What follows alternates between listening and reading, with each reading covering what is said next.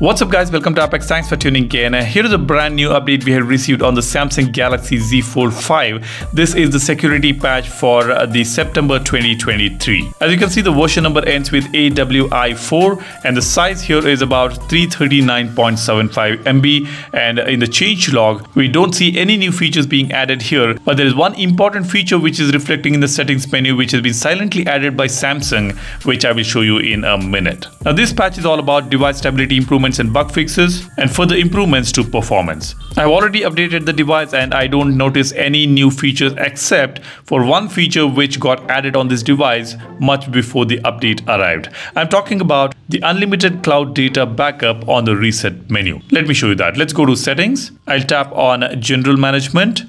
Here we have got reset option. You can see here we have got a brand new menu option. It says before resetting your phone, back up your data to Samsung Cloud or an external storage device. You can restore your data after resetting. So in case if you want to reset the phone, we always had an option to back up the data to the cloud, but it was not an unlimited data storage.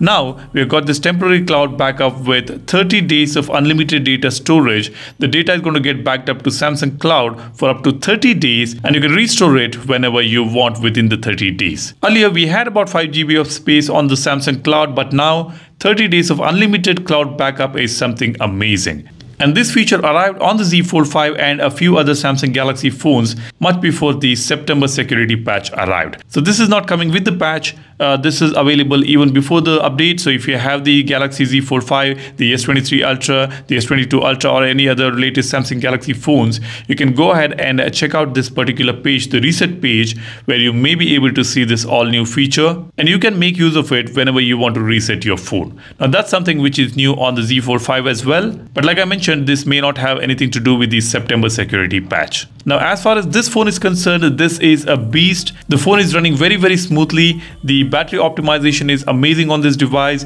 Even if you use the phone unfolded for a longer period of time, we will be able to get more than a day of battery life, which is just fantastic. I never expected this kind of a battery life on this device. I have mentioned this multiple times on the channel. The battery life is just great on this device, even if you use the larger screen for more than 50% of the time. I'm currently using this phone as my primary device and the experience has been just incredible on this device. And if you are planning to buy the Z Fold 5, do not hesitate. You can go ahead and buy this phone. It is a fantastic device. That's all I want to share with you guys. Let me know whether you have already received the update in your region or for the Z Fold 5 or not. And if you own any other Galaxy phones, do let me know whether you have got the September security patch or not. Drop a comment. That will benefit the community.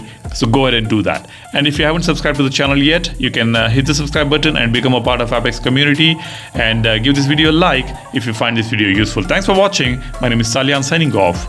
Cheers. Bye-bye.